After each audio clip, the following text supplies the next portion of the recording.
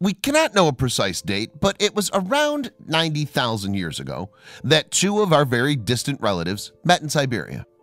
They were archaic humans known as homonyms, humans like us but not from our specific species, Homo sapiens. One, a male, was what we call a Denisovan. The other was a Neanderthal woman, and what they did together has astonished the scientific world. The Denisovans, also known as Denisova homonyms, were identified as recently as 2010. A single piece of finger bone from a young female dated to some 40,000 years ago was uncovered in the Denisova cave. This special site lies in Siberia's Altai Mountains and has been a rich source of information about our distant ancestors. Confirmation that the finger bones and a tooth came from the Denisova cave belonged to formerly unknown human species came from a team of experts led by Svante Pabo, a Swedish scientist. And the team's DNA analysis proved that these bones were from a new species of hominin. What's more, researchers know that just as Denisovans once occupied this cave, so too have Neanderthals and Homo sapiens. Modern humans, in fact, lived at the site not so very long ago. Indeed, the cave takes its name from a Russian hermit called Denis, who called it home during the 1700s. As for some of the much earlier occupants, a total of 4 fossil remnants of individual Denisovans have been recovered in the cave. The finger bone that we've already heard about, a foot bone, and a couple of teeth.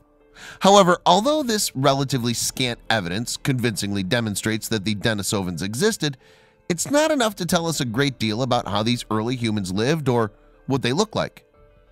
Yet there are some things that we do know. For example, the finger bone is quite thick, unlike the fingers of humans today, and this suggests that the female was strongly built, indeed possibly comparable to brawny Neanderthals in terms of physique. Meanwhile, the teeth that have been found are distinctly different to those of both Homo sapiens and Neanderthals.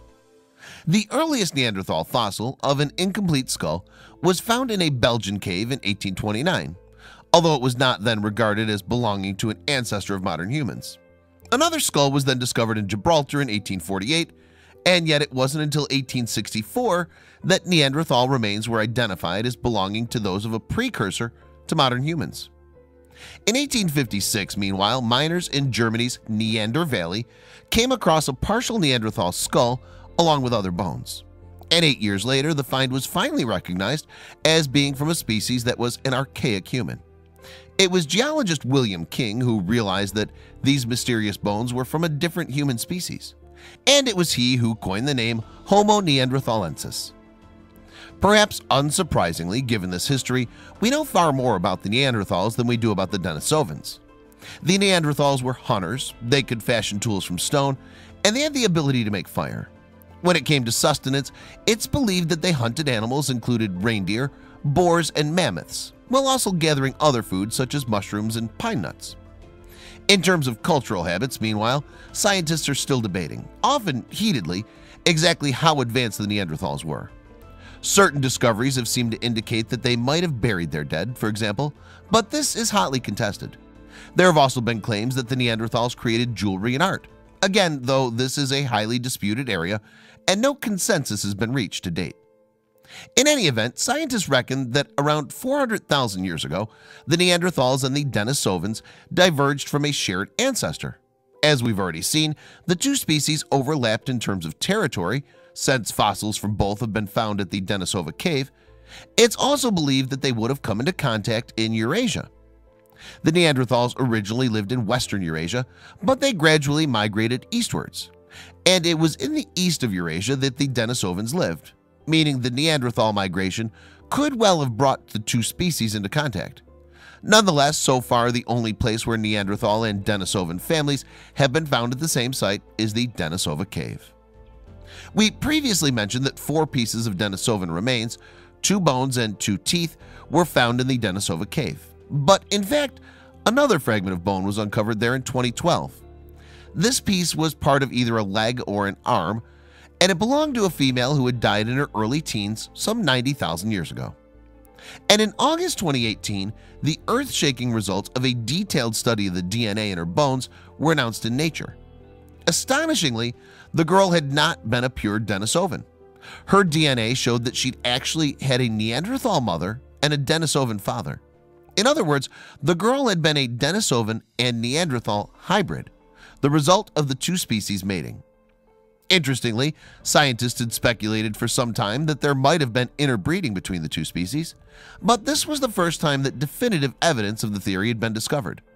What's more, the bone in question had almost been lost. When it was first discovered, the fragment hadn't been recognized as Denisovan, and so was filed away for analysis at some later date. Thankfully, Samantha Brown, a researcher at Oxford University, had been examining bones from the Denisova caves some years later, and Brown made the crucial identification by testing proteins contained in the relevant bone. She then passed the key fragment on to Vivian Slan, a paleontologist at the Max Planck Institute in Leipzig, Germany. At first, Slan wondered whether her sample had been contaminated or if some other error was at play. But she repeated the analysis no fewer than 5 times and received identical results on each occasion. The proportion of Denisovan and Neanderthal DNA in the Denisova cave bone was almost an even split. Speaking to National Geographic, Harvard geneticist David Reich put the discovery into context. "It's amazing to be able to find something like this," Reich said. "It seemed unlikely that we would be able to catch it happening in the act, an individual that's really the product of a first-generation hybrid." And in fact, it turns out that Homo sapiens were quite happy to mate with other hominin species. When modern humans made their way out of Africa, they came across Neanderthals and certainly interbred with them. Indeed, most Asians and Europeans have DNA that is around 2% Neanderthal, irrefutable evidence that early modern humans encountered and mated with Neanderthals. In addition to the evidence from the Denisova cave that Neanderthals and Denisovans bred together, many modern humans also have Denisovan DNA in their makeup. And this evidence of interbreeding between ancient Denisovans and Neanderthals, both extinct for some 40,000 years, raises fascinating questions about just what it means to be human.